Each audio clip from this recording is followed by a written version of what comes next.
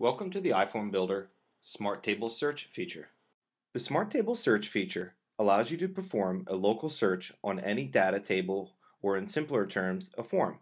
Ideally, the data column that you perform a search on should contain a unique value such as a social security number or a phone number.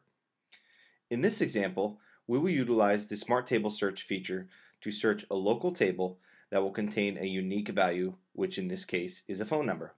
What we're setting out to do in this example is to set up a form where people who are attending a convention can register for the event by simply entering in their phone number. Once the phone number has been entered, the rest of the person's information, such as their name and address, will automatically be filled in. This happens because the Smart Table Search feature will look in the specified data table and pull that person's information over to the form based on the phone number entered. Now let's take a look on how we set this feature up. In order for this feature to work, two separate forms must be created. In this example, we will name the first form Registration DB. This first form will house the convention attendees data and will be the table that is called upon when we enable the Smart Table Search feature in the second table. It is important to remember the table name, as it will be needed to set up the Smart Table Search in the second form. Because we need to have a unique value in this form, we have chosen the phone number. Within this form, we will also include the name and address of the attendee. In addition to remembering the form name, please also write down the input element data column names for each of these elements, as they will be needed in the second form to fully set up the Smart Table Search. Now that we have set up the first form that will house the information for our table search feature, we must next build the second table.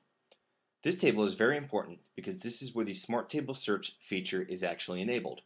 As you can see here, we have created a form that looks almost identical to the first form, except we put the phone number widget at the top. The reason for this is because the form will be used by the convention attendees when they come to sign in. So, by putting the phone number at the top, the attendees can simply enter the phone number and the rest of the info will be automatically filled in for them. First, give your table name a meaningful name. So, in this case, we named it registration_form. Next, add the two input elements that correspond to the first form, which are name and address. Now, since we chose the phone number to be our unique value and link back to the registration_DB table, we must enter the first table's name and information into the Smart Table Search tab. The table name, as shown before, is the name of the first table created, which is registration_DB.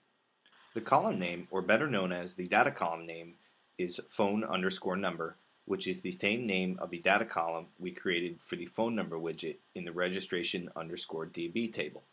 Now, in order for the data from the first table to be brought over to this table and automatically filled in after the attendee enters his or her phone number, we must enter in the first table's table name as well as the first table's data column name we are linking back to. So for the name widget, the dynamic value would be registration_DB.name.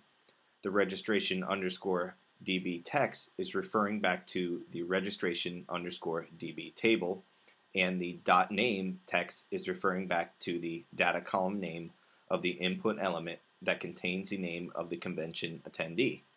Without referring back to the table name and the data column name of the registration_DB table, the elements in this form will not be automatically populated with the data from the registration_DB table. For this address input element, we simply repeat the steps just covered, except instead of registration_DB.name, we would enter registration_DB.address. Save and resync your device. Now that both tables have been made, the last step is to populate the registration_DB table with data using the client. Open up iForm and enter the registration_DB form. Fill out all the fields, hit done, and upload the new records to the server. Resync your device one more time in order to download the record back to the device. This occurs because we enabled the Smart Table Search feature a few minutes ago.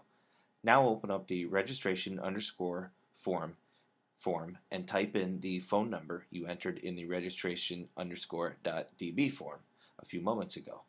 As you can see, once the phone number has been entered, the attendee's name and address is automatically populated. Go to Form Assignment, unassign the registration_.db form, and you now have yourself a working sign-in form that saves people a lot of time.